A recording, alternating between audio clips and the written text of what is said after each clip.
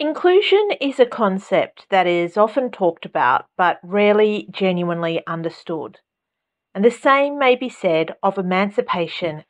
In this video, I'm going to examine these intersecting ideologies in the context of education and also address the interrelated concept of presuming competence or making the least dangerous assumption.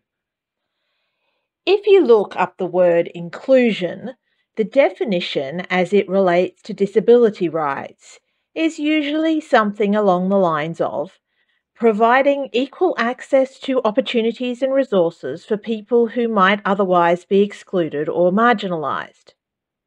But this definition is fundamentally incorrect. Inclusion is the provision of equitable access, not equal access. Equal access implies that everyone should get the same. Equitable implies that everyone gets what they need. No doubt you've come across this graphic before to visualize this idea.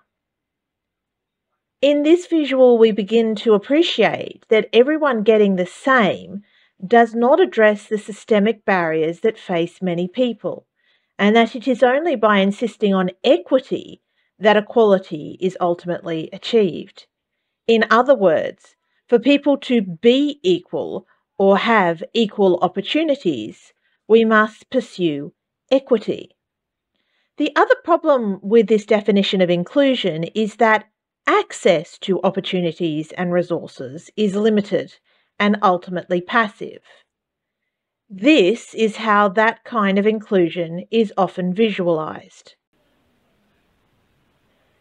But this isn't inclusion.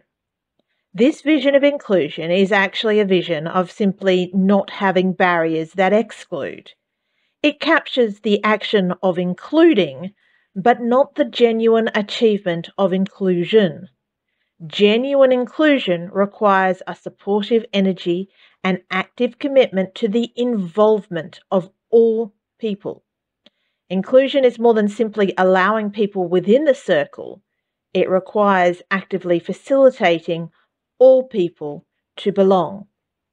So let's think of the cornerstones of inclusion as equity, active involvement, and the belonging that comes from having your presence valued.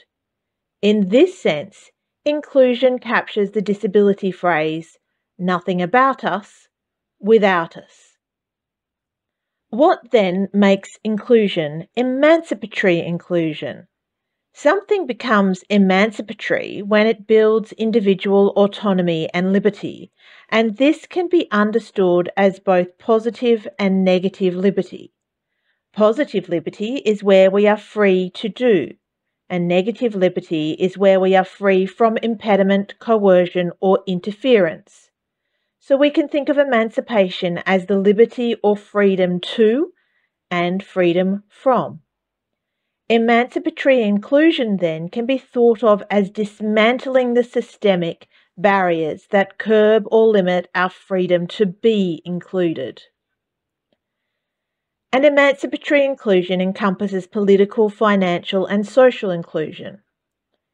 In a school or educational context, emancipatory inclusion dictates that a number of conditions are present and actively pursued across the school community.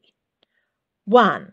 The presumption of competence, where all children, regardless of neurology, are taught on the presumption that they can, rather than the assumption that they can't, and where a perception of an ability to learn and mature underpins all expectation, which in turn drives rich and meaningful opportunities, which in turn offers the chance to achieve. 2. A commitment to an unrestricted, not least restrictive, context that embraces a capabilities framework and builds on this presumption of competence. 3. Social inclusion, through the social and emotional learning of all children, not only autistic children, in which acceptance and respect are the foundations upon which learning and social communities are built. And 4. Universal design for learning, which normalizes the unique differences of every child and is an equitable, simple, intuitive, appropriate, accessible, and flexible approach to teaching and learning, which recognizes that no child has special needs, but all children have human needs that must be met in order for them to learn.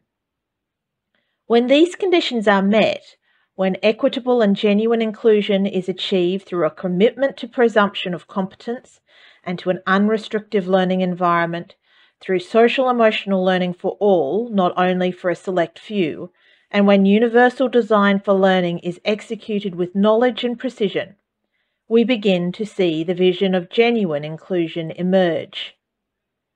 This is the educational context we should be demanding for our autistic children. It is no less than their right and absolutely what they deserve.